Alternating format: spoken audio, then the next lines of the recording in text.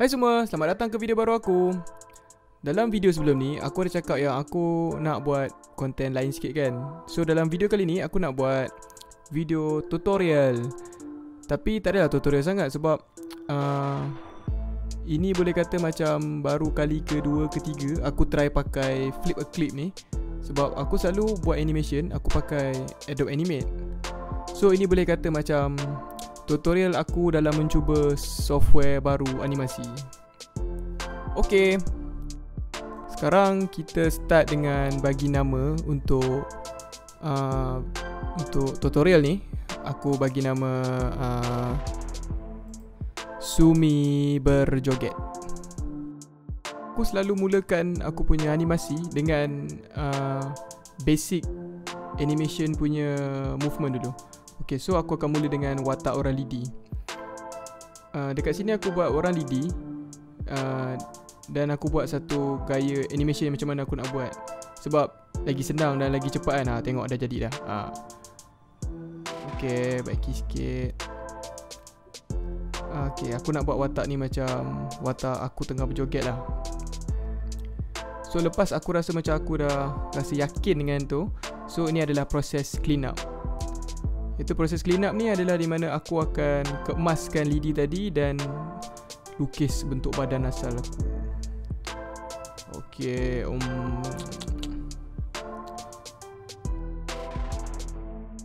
proses ni selalunya akan mengambil masa yang sangat lama sikit lah. Sebab clean up, mengemas balik kan benda yang aku dah buat tu.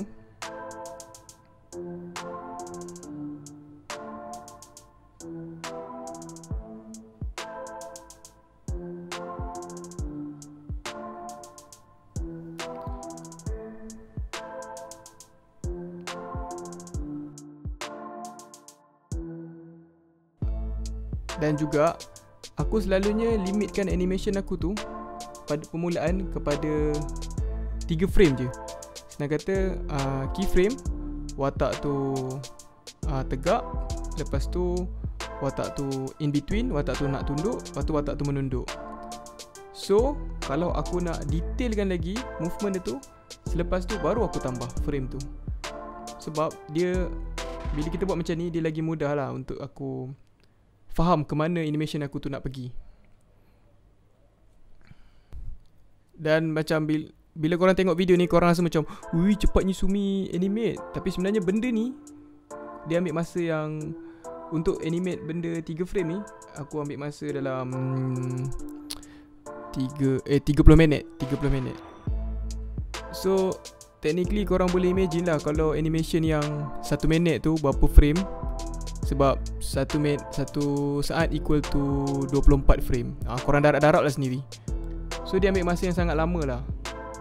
Dan ditambah pula dengan aku kekok sikit lah pakai Flipaclip ni. Tapi Flipaclip ni sebenarnya software yang bagus lah untuk korang nak mulakan buat animation, bagi aku lah. Dah nampak rupa sikit dah animation aku. Okay. Ada setengah benda dalam animasi ni, kalau korang boleh copy balik untuk mempercepatkan animasi korang, korang copy je lah balik. Tak payah nak lukis balik semua. Itu cara aku lah untuk aku mempercepatkan sikit proses animasi aku.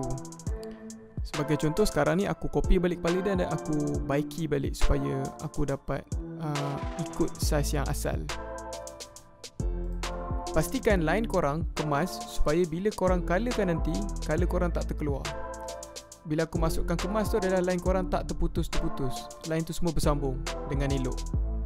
Sebab bila dah keluarkan, bila korang dah start colourkan, korang faham lah. Macam aku, bila aku animate, aku suka kadang-kadang tengok sikit-sikit animation aku terjadi ke tak.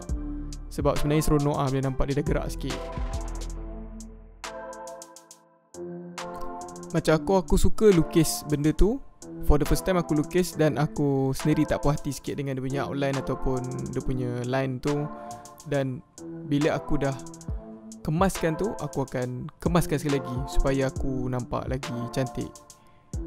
Okay, dah nak hampir siap dah. Dan untuk korang-korang semua, kalau ada sebarang pertanyaan ataupun soalan yang korang tak pasti tentang animation sendirilah, korang boleh komen kat bawah. Sekarang siap lah animasi aku. Macam ni lah rupanya, dengan bercolor sekali. Okay, sekarang ni adalah penambahan terakhir untuk bagi video joget ni akan nampak lagi best.